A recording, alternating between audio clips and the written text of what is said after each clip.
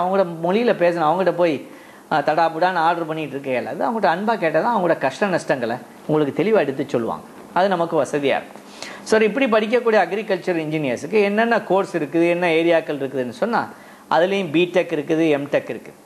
பிடெக்லேயும் நமக்கு agriculture engineering இருக்குது. 12th முடிச்சுட்டு நம்ம என்ன செய்யலாம், 12th physics, chemistry, maths, English படித்தா நம்ம அதுக்கு போகலாம். அப்படி இல்லை பிஎஸ்சி அக்ரிகல்ச்சரல் சயின்சஸ் இருக்குது. இதுக்கும் +2 முடிச்சுட்டு ஃபிசிக்ஸு, கெமிஸ்ட்ரி, பயாலஜி, இங்கிலீஷ் அல்லது அக்ரிகல்ச்சர்னு ஒரு தனி குரூப் இருக்குது, அதுலேயும் படிக்கலாம். இப்போ இது எங்கெல்லாம் நம்ம இதனுடைய தொழில்கள் பற்றி பார்த்தோன்னு சொன்னால் நேஷ்னல் டைரி டெவலப்மெண்ட் போர்டு இந்தியாவில் ஒன்று இருக்குது. அப்புறம் நபார்டு வங்கி இருக்குது. ஏன்னா national bank of agriculture and rural development இருக்குது. அப்புறம் ஃபுட் கார்பரேஷன் ஆஃப் இந்தியா. இந்த மாதிரி இடங்கள் எல்லாம் வேலை பார்க்கலாம். ஸோ அக்ரிகல்ச்சர் பார்த்தோம். அடுத்து மைனிங் இன்ஜினியர்ஸ், மைனிங் பண்ணக்கூடியவங்க. மைனிங் ரொம்ப முக்கியம். நம்ம நிறைய பேர் தங்கம் நகை எல்லாம் வாங்கி போடுறோமே, அதெல்லாம் எங்கே இருக்குது, எந்த இடத்துல போய் எடுத்தால் ஈஸியாக கிடைக்கும் ஏன்னா அப்படிங்கிற ப்ராசஸ் பற்றி அனலைஸ் பண்ணுறது. மைனிங் பண்ணுறது சாதாரண விஷயம் இல்லை. முதல்ல இந்த இடத்துல அந்த தேவையான பொருள் கிடைக்குமா அதை பார்க்கணும். ரெண்டாவது தேவையான பொருள் கிடைக்கும்னு சொன்னால் இதில் போய் தோண்டி எடுக்க போகிறோம். எடுக்கிறதுனுடைய செலவு வருமே, அந்த செலவை விட நம்ம விற்கிற அமௌண்ட், அதில் வரக்கூடிய காசு கூட இறங்குமா, நமக்கு லாபம் இருக்குமா அந்த செயலில் அப்படின்னு பார்க்கணும். அப்புறம் அதனுடைய சேஃப்டி என்ன. மைனிங்னா நிலத்துக்குள்ளே போகிறோமே, அப்போ நிலத்துக்குள்ளே ஒரு புகை இருக்கலாம், ஒரு டாக்ஸிக்கான ஒரு உடம்பை பாதிக்கக்கூடிய ஒரு கேஸ் இருக்கலாம், அது நம்மளை பாதிச்சிடலாம். அல்லது திடீர்னு எல்லாம் மண்ணு கவுந்தரலாம் மொத்தமாக நம்ம மேலே. அந்த மாதிரி சேஃப்டியை அனலைஸ் பண்ணணும். இந்த மாதிரி ஒரு சூழ்நிலையில் அவரை படிக்க வேண்டியிருக்கும். இவங்களுக்கு எப்படின்னு சொன்னால் மைனிங் இன்ஜினியர்ஸ் பொதுவாக சின்ன ஏரியா, ரிமோட் ஏரியாஸில் வேலை பண்ணியிருக்கோம். அதான ஒரு காட்டுக்குள்ளே போய் எடுக்க வேண்டியிருக்கலாம், அல்லது ஒரு மனிதர்கள் அவ்வளோ பழக்கம் இல்லாத ஒரு இடத்துல பார்க்கலாம். ஒரு அண்டர் கிரவுண்ட் மைனில் போய் வேலை பார்க்கக்கூடியவராகலாம். இது டேஞ்சர்ஸ்லாம் கொஞ்சம் இருக்க தான் செய்யுது. பொதுவாகவே ஆர்டிஃபிஷியல் லைட், அங்கே உள்ள லைட் இருக்க தலையில் ஒரு லைட்டை மாட்டிக்கிட்டு அந்த மாதிரி ஒரு வெளிச்சத்தில் தான் பூவரான வென்டிலேஷன் எல்லாம் காற்று ஓட்டம் இருக்குவா போது நம்ம உள்ளே போனால் அந்த மாதிரி சூழ்நிலைகளில் இவர் வேலை பார்க்கக்கூடியவராக இருக்கணும். இவருக்கும் ரொம்ப பேஷன்ஸ் அதிகமாக தேவை. ஏன்னா ஒரு நிலத்துக்குள்ளே போய் பார்த்துருப்போங்க, அதில் நம்ம நினச்ச அளவுக்கு இல்லாமல் இருக்கலாமே, அந்த மாதிரி ஒரு சூழ்நிலை வரலாம். அப்போ அதுக்கெல்லாம் அவர் தயாரானவராக இருக்கணும். மைனிங் இன்ஜினியர்ஸ் பார்த்தோம். அடுத்தது பெட்ரோலியம் இன்ஜினியர்ஸ். பெட்ரோலியம் இன்ஜினியர்ஸ் என்னெல்லாம் அப்ளை பண்ணுவாங்கன்னு சொன்னால் ஜியாலஜி அப்ளை பண்ணுவாங்க, ஃபிசிக்ஸ் தேவைப்படும் அவங்களுக்கு, இன்ஜினியரிங் சயின்சஸ். இந்த 3 விஷயங்கள் அவருக்கு ரொம்ப முக்கியம். அவர் என்ன செய்யணும்னு சொன்னால் ஆயில் எங்கே இருக்குது, கேஸ் எங்கே கிடைக்கும், அதை எப்படி எடுக்கிறது, இந்த 2 விஷயங்கள் எங்கே கிடைக்கும்னு தெரியணும். சும்மா போட்டு தோண்டி தேடிட்டு இருக்க இயலாது. எங்கே இருக்குங்கிற ஒரு அனலைஸ் பண்ண இயலணும் அவரால். அப்புறம் அதுலேருந்து எப்படி எடுக்கிறது, எக்ஸ்ட்ராக்ட் பண்ணுறது எப்படி. ஏன்னா கடலில் எக்ஸ்ட்ராக்ட் பண்ணால் அது தனி மாதிரி இருக்கும். ஏன்னா பாறைகள் நிறைந்த இடங்கள் எக்ஸ்ட்ராக்ட் பண்ணுறது அது வேறு மாதிரி இருக்கும். இந்த ப்ரொசீஜர்ஸ் தெரியும். இவருக்கு முக்கியமே தன் வேலையை காஸ்ட் எஃபெக்டிவாக எடுக்க தெரியணும், நல்ல லாபம் அடிக்க தெரியணும் அதில். அப்புறம் நல்லா பிளான் பண்ணி சூப்பர்வைஸ் பண்ணி ஷெட்யூல் பண்ணி சூப்பர்வைஸ் பண்ண தெரியும். இவங்க எங்கே வேலை பார்ப்பாங்க, பொதுவாக கடலில் வேலை பார்க்குறவங்க இருப்பாங்க. என்ன செய்வாங்க, நிலத்துலேருந்து ஹெலிகாப்டரில் கொண்டு போய் கடலில் அந்த இடத்துல விடுவாங்க, ஷோரில் விடுவாங்க, அங்கே வேலை பார்க்கணும், திருப்பி வரணும், டெய்லி இப்படி வேலை இருக்கலாம். ஃபாரஸ்ட்டில் கிடைக்கக்கூடிய சில நாடுகளில் ஃபாரஸ்ட்டில் கிடைக்குது பெட்ரோலு கேஸ்லாம், சில நாடுகளில் டெசர்ட்ஸில் கிடைக்கும், சில இடங்களில் மவுண்டெயின்ஸில் கிடைக்கலாம். அப்போ இந்த மாதிரி விஷயங்களை அவர் என்ன செய்யணும், போய் வேலை பார்க்க வேண்டிய சூழ்நிலை, இதுக்கு தயாராக இருக்கணும் அவர். இப்போ இதனுடைய கோர்சஸ் பார்த்துக்கிட்டோன்னு சொன்னால் மைனிங்கையும் பெட்ரோலியம் சேர்த்து பார்த்தா இதில் நிறைய ஃபீல்டுகள் இருக்குது. Mining and petroleum engineers, recovery and processing of petroleum படிக்கலாம். ஃபைண்டிங் ரிசோர்ஸஸ், எங்கெங்கே கிடைக்குது பெட்ரோல், எங்கெங்கே மினரல்ஸ் கிடைக்குதுங்கிறத பார்க்கலாம். அப்புறம் அதில் நம்ம எப்படி எடுக்கக்கூடிய மெத்தட்ஸ், புது டெக்னிக் கண்டுபிடிக்கலாம். ஜியோ சயின்ஸ் இன்ஜினியர்ஸ்னு இருக்காங்க. அவங்க என்ன செய்வாங்க சொன்னால் எந்த பாறையில் ஆயில் சேர்ந்து இருக்க வாய்ப்பு இருக்குது அப்படிங்கிறது. இதில் பல டைப்பான வேலை இருக்குது. ரிசர்வாய் இன்ஜினியர் இருக்குது, ப்ரொடக்ஷன் இன்ஜினியர் இருக்குது, ட்ரில்லிங் இன்ஜினியர் இருக்குது, ஃபீல்ட் பெட்ரோலியம் இன்ஜினியர் இருக்குது, பெட்ரோஃபிசிக்கல் ஸ்பெஷலிஸ்ட் இருக்குது. இதுக்கு நம்ம பிடெக் மைனிங் மெட்டலர்ஜி இதுகளில் படிக்கலாம். ஏன்னா ஓஎன்ஜிசி, இந்தியா கோல் லிமிடெட், கோல் இந்தியா லிமிடெட், இந்த மாதிரி இடங்களில் கூட நம்ம வேலை பார்க்கலாம். பெட்ரோலியம் இண்டஸ்ட்ரியில் ஆயில் எக்ஸ்ப்ளோரேஷன், ஆயில் ப்ரொடக்ஷன் 2 இருக்குது. அப்புறம் அதை எப்படி ரிஃபைன் பண்ணுறது, எடுத்த ஆயிலேருந்து மற்ற ஒவ்வொரு விஷயங்களாக பிரித்து எடுக்கணுமே, எப்படி எடுக்கிறது, அதை எப்படி செய்கிறது. அப்புறம் அதை டிரான்ஸ்போர்ட் பண்ணணும், ஒரு இடத்துலேருந்து ஒரு இடத்துக்கு அனுப்பணும், எப்படி அனுப்புறது, அதை எப்படி மார்க்கெட் பண்ணுறது, எப்படி விற்கிறது. இது பிடெக் பெட்ரோலியம் இருக்குது. அல்லது பிஜி போஸ்ட் கிராஜுவேட் டிப்ளமோவும் இருக்குது. இதில் industrial chemistry, oil fats and வேக்சஸ், paints and வார்னிஷஸ், இது எல்லாம் படிக்கலாம். ஏன்னா பெட்ரோலியத்துலேருந்து நிறைய பை ப்ராடக்ட்ஸ் வருது, நிறைய சாமான்கள் பெட்ரோலியத்துலேருந்து வர்றதுனால அது சம்மந்தமாக நிறைய படிப்புகள் இருக்குது. அடுத்து பிளாஸ்டிக், பாலிமர் அண்ட் ரப்பர், இந்த 3 சம்மந்தமான படிப்புகள் தான். நம்ம வாழ்க்கையில் பிளாஸ்டிக்கை பயன்படுத்தாமல் நம்ம இல்லை, எல்லா நேரங்களும் பயன்படுத்துகிறோம். அப்போ எந்த இடத்துல நம்ம பிளாஸ்டிக்கை பயன்படுத்தணும், ஒரு கிளாஸுக்கு பதிலாகவோ, ஒரு வுட்டுக்கு பதிலாகவோ, ஒரு மெட்டலுக்கு பதிலாகவோ பிளாஸ்டிக்கை பயன்படுத்தினா என்ன நல்லது, எந்த கெட்டது கிடைக்கும், அதில் என்ன நல்லது கிடைக்குங்கிறத பார்க்கணும். அப்புறம் அது எந்த அளவுக்கு அந்த பிளாஸ்டிக்கானது ஃபயரை எப்படி தாங்கி நிற்கும், ஒரு வெப்பத்தை தாங்குமா தாங்காதா.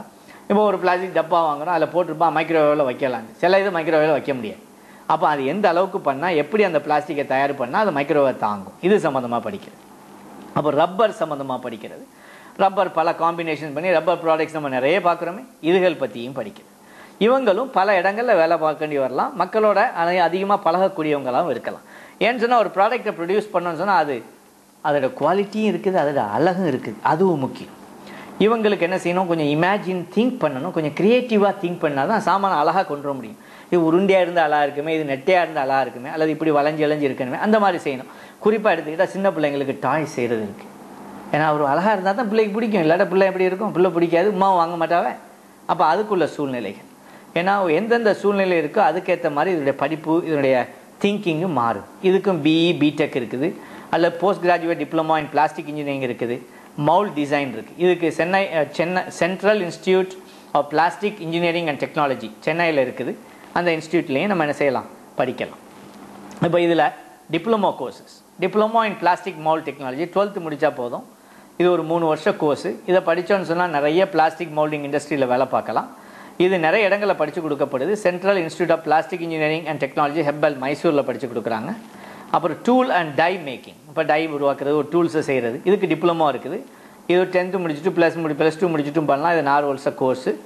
இதுவும் என்ன செய்யலாம், government tool room and training centre GTTCங்கிறது அங்கே படிக்கலாம், அல்லது Nettur technical training foundation NTTF அங்கே படிக்கலாம். இப்போ நம்ம சொல்கிற காலேஜ்லாம் இதுதான் மட்டும் நல்ல பல காலேஜ் இருக்குது. நம்ம ஒரு சாம்பிளுக்கு 1-2 காலேஜை ஒன்று சொல்லிட்டு வரோம். அடுத்து சிராமிக் டெக்னாலஜி, சிராமிக் இன்ஜினியர்ஸ். நம்ம வீட்டில எல்லாம் கூட நம்ம நிறைய பாத்திரங்கள் வைத்திருப்போம். அதில் வந்து அப்பா இது அழகாய்க்குமே, இந்த மாதிரி பளிங்காலில் வாங்கினா நல்லாய்க்குமே, அதில் வாங்கினா நல்லாய்க்குமே, நம்ம உமாமாருக்கு அம்மாமாரெலாம் சொல்கிறது கேள்விப்பட்டிருப்போம். அது சம்மந்தமான துறை. எந்த மண்ணில் இதை செஞ்சால் காஸ்ட் எஃபெக்டிவாக செய்ய முடியும், எதில் செஞ்சால் கொஞ்சம் ஸ்ட்ராங்காக செய்ய முடியும். அப்போ அந்த மண்ணை பற்றி, கிளேயை பற்றிலாம் அண்டர்ஸ்டாண்ட் பண்ண, களிமண் மண் இதை பற்றிலாம் அண்டர்ஸ்டாண்ட் பண்ணக்கூடிய ஒரு துறை அது. இப்போ இதில் வந்து இவங்க எதில் இருப்பாங்கன்னு சொன்னால் ரிசர்ச் பண்ணுவாங்க. புதுசாக ஒரு மண்ணை பார்த்து இந்த மண்ணில் செஞ்சால் சீப்பாக முடியும், பெஸ்ட்டாக முடியும்னு பார்க்குறது, அல்லது புதுசாக ஒரு டிசைன் பண்ணுறது, அல்லது ப்ரொடக்ஷன் பண்ணுறது, புதுசாக அல்லது டெஸ்டிங் பண்ணுறது, அல்லது ரிசர்ச் பண்ணலாம் அந்த ஃபீல்டில். பல மாதிரி நம்ம செய்யணும். இது சிராமிக் டெக்னாலஜி. இவங்களுக்கு தேவை என்னன்னு சொன்னால் லாஜிக்கலாக திங்க் பண்ணணும். இந்த பொருளை இப்படி சேர்த்தா ஒரு நல்ல ஸ்ட்ராங்காக இருக்கும். ஏன்னா ஒரு கிளாஸ் வடிவத்தில் செஞ்சால் நல்லாயிருக்கும், அல்லது ஒரு கப் வடிவத்தில் செஞ்சால் அதோட ஸ்ட்ரென்த்து கொஞ்சம் கூட இருக்கும் அப்படிங்கிறது. அதுக்கு முக்கியமாக பேக்ரவுண்டு தேவை கெமிஸ்ட்ரி, நல்லா கெமிஸ்ட்ரி நாலேஜ் உள்ளவராக இருக்கு. ஏன்னா இப்போ அப்போ தானே எர்த்து சம்மந்தமாக, கிளே சம்மந்தமாக, அதில் உள்ள எப்படி கெமிக்கல் காம்போசிஷன்லாம் இருக்குதுன்னு படிக்கணும், அது தெரிஞ்சிருக்கணும். இவங்க வந்து ரிசர்ச்சுக்கு போகலாம், அல்லது டிசைன் பண்ணலாம், புதுசாக ப்ராடக்ட்ஸ் தயார் பண்ணலாம், அல்லது சேல்ஸ் மார்க்கெட்டிங் இந்த மாதிரியும் போகலாம். அடுத்ததாக டெக்ஸ்டைல் டெக்னாலஜி. இப்போ டெக்ஸ்டைலுங்கிறது நம்ம எல்லோரும் துணிமணி உடுக்கக்கூடியவங்களாக நம்ம இருக்கிறோம். ஏன்னா இந்த டெக்ஸ்டைலில் பட்டு இல்லாதது, பாலிஸ்டரு, காட்டனு, உள்ளு, இது மாதிரி நிறைய இருக்குதே. ஒவ்வொரு கிளைமேட்டுக்கும் ஒன்று போடுறோம், ஒரு டிசைன் இருக்குதே. அப்போ அது சம்மந்தமாக படிக்கிறது. இவங்களுக்கு என்ன தேவைன்னு சொன்னால் ஒரு பொருள்லேருந்து எப்படி அந்த நூல் எடுக்கிறது, அதுலேருந்து எப்படி நம்ம துணி அமைப்புகளை செய்கிறது, இதில் இப்படி செஞ்சால் நல்லா அழகாக இருக்கும், இப்படி செஞ்சால் அழகாக இருக்காது, இப்படி போனால் காஸ்ட்லியாக போயிடும், இந்த மாதிரி சம்மந்தமாக பொதுவாகவே இவங்களும் ரொம்ப டீம் ஒர்க்காக பண்ண வேண்டிய சூழ்நிலை வரும். இப்போ இதில் என்ன மெயினாக பார்ப்பாங்கன்னு சொன்னால் டியூரபிலிட்டி. ஒரு பொருள் தாக்கு பிடிக்குமா ரொம்ப நாள், ஏன்னா இல்லாட்ட போட்டு கொஞ்சம் நாள் நம்ம ஒரு வாஷிங்கோட போயிடுமே. சில துணியெலாம் இருக்குது, ஒரு வாஷிங் போட்டால் கலர் போயிடும். அந்த மாதிரி விஷயங்கள். ஒரு ஃபேப்ரிக்னுடைய ஸ்ட்ரென்த் என்ன, ஆனால் இந்த மாதிரி துறை படிக்கிறது. இதுக்கு வந்து அதனுடைய ப்ரொடக்ஷன் பற்றி வேலையை பார்க்கலாம், குவாலிட்டி கண்ட்ரோல் செக் பண்ணலாம், ஒரு துணி நல்லா இருக்குதா, அல்லது நம்ம தயார் பண்ணக்கூடிய நூலை எப்படி தயார் பண்ணுறது, நூல் ப்ரொடக்ஷன் எப்படி பண்ணுறது, நிட்டிங் பண்ணுறது எப்படி பண்ணுறது, தைக்கிறது, டையிங் பண்ணுறது, ஒரு ப்ராடக்டை ஃபினிஷ் பண்ணுறது எப்படி பண்ணுறது, இந்த மாதிரி பல விஷயங்கள் படிக்கலாம். இந்த துறைக்கு சம்மந்தமான மிஷின்ஸ் எப்படி தயார் பண்ணுறது. இப்போ முன்ன காலத்தில் எல்லோரும் போட்டு தைச்சா நூலை வச்சு தைச்சிக்கிட்டு, அப்புறம் மிஷின் வந்துடுச்சு, நிட்டிங் பண்ணுறதுக்கு மிஷின் வந்து பல மாதிரியான மிஷின்லாம் இப்போ வருது. அப்போ அதுகளை எப்படி செய்கிறது, டையிங் செய்கிறது எப்படி, அதுக்கு சம்மந்தமான மிஷின்கள் எப்படி செய்கிறாங்கிறது. இதுக்கு த synthetic and art silk mills research association SASMIRங்கிற ஒரு இன்ஸ்டியூட் இருக்குது. அவங்களும் இது சம்மந்தமான ஏரியாவில் நிறைய ரிசர்ச் பண்ணுறாங்க. அடுத்த பேக்கேஜிங் டெக்னாலஜி.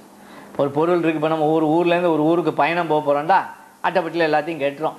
கேட்டால் ஒரு சாக்கு மூட்டையில் கட்டிட்டா என்ன ஈஸியாக தான் இருக்கும் அப்படின்னு நினைக்க முடியுமா, தூக்கிட்டு போகிறதுக்கு கொஞ்சம் அன்ஈஸியாக இருக்கும். அப்போ அட்டைப்பட்டியில் ஒழுங்காக அமுக்குனா தான் ஒரு சின்ன அட்டைப்பட்டிலையும் நிறைய சாமான் வைக்க முடியும், ஒழுங்காக வச்சாதான். மாற்றி வச்சுட்டோம்னா ஒழுங்காக பேக் பண்ண முடியாது. இது நம்ம சாதாரண நம்ம வாழ்க்கையில் உள்ளது. இது ஒரு பெரிய மிஷின் ஒரு கண்டெய்னரில் ஒரு நாட்டிலேருந்து இன்னொரு நாட்டுக்கு அனுப்புகிறாங்கன்னு வச்சுங்களேன், ஒரு கப்பலில் அனுப்புகிறாங்க. அதை எப்படி பேக்கேஜ் பண்ணுறது சாதாரண விஷயம் இல்லை. அசைகிற இதில் உடஞ்சிடக்கூடாது, ஒரு கிளாஸ் உள்ள ஐட்டமாக இருந்தால் உடஞ்சிடக்கூடாது. ஒரு ரொம்ப முக்கியமான சயின்டிஃபிக் அமைப்பாக இருந்தால் ஒரு இன்ஜினியர்